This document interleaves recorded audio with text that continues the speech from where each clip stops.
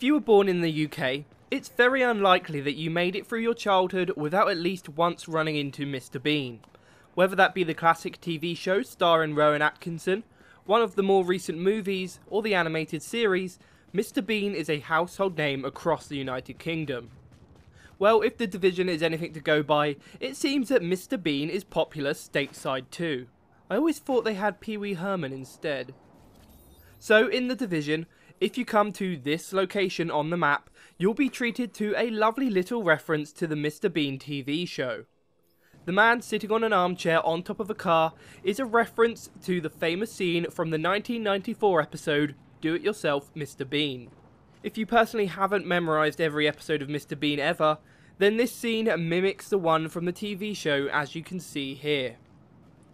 So there you have it guys, that was the Mr. Bean Easter egg in Tom Clancy's The Division. Hope you enjoyed that video, and will be sure to like, comment and subscribe if you did, as well as follow me on Twitter. I've been TheRoyalGorilla, over and out. His name is Luke and he's more than your average gamer. No ordinary let's player. Know about Easter eggs much better. Da da da da da da. His name is Luke, aka TheRoyalGorilla. Even bigger than the giant Godzilla.